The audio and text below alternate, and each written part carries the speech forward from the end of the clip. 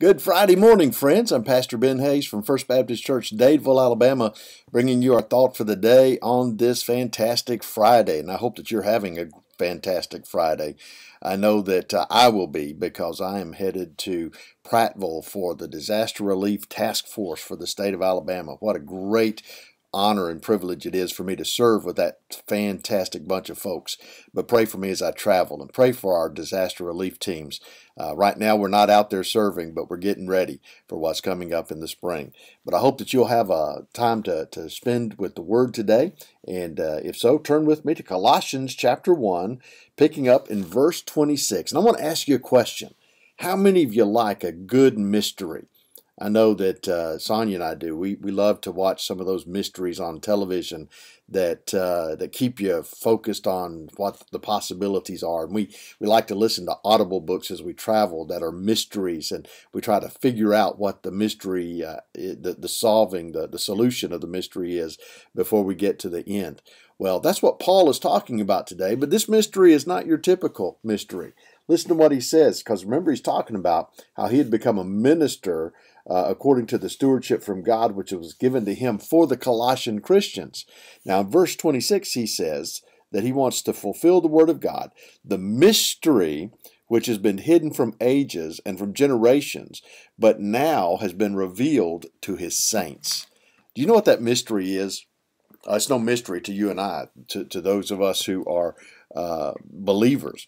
The mystery is the gospel, the fact that God has chosen through his divine providence to send Jesus, his son, to the earth to grow up and live a perfect life so that he could be that perfect sacrificial lamb without sin, without spot, without blemish, to die on the cross, to shed his blood as the sacrifice for our sins, paying the price for our sins, and bringing us into that reconciliation that Paul talks about earlier in this chapter between us and the Father. Because remember, we're enemies of God prior to trusting in Jesus because of our sin that separates us from God. And Jesus took care of all of that.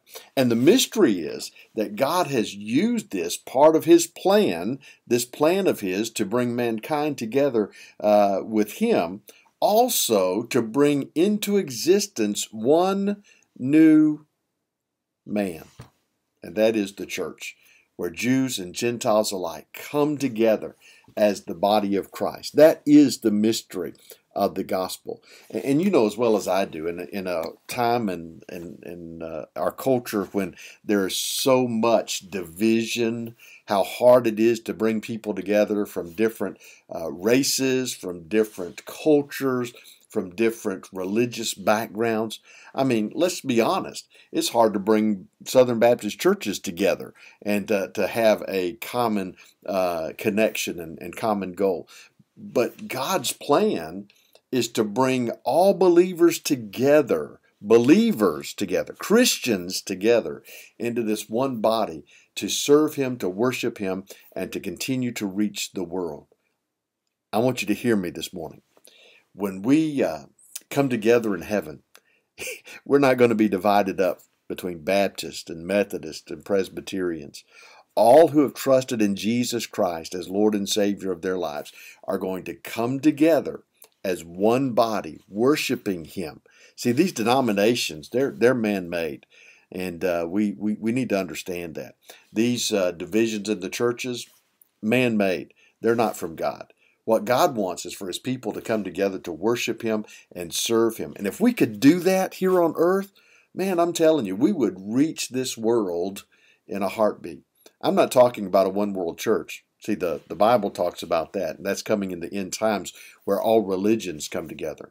I'm talking about the body of Christ, recognizing that we all have one common mission, and that is to spread the gospel, the mystery, the hope of salvation to a world that is in darkness and needs to see the light of his love.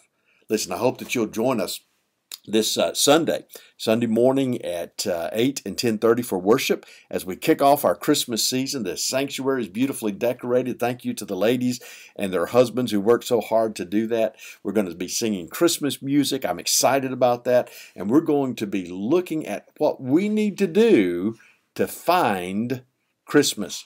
Now, I know some of you out there saying, well, preacher, Christmas was never lost. That's true, but many of us are when it comes to Christmas. So join us and find out what that's all about, and plan to be here for Sunday school too, 9:15. We got a class for all of our folks, and hope you'll be a part of that. Love you guys. Hope to see you on Sunday. Be blessed.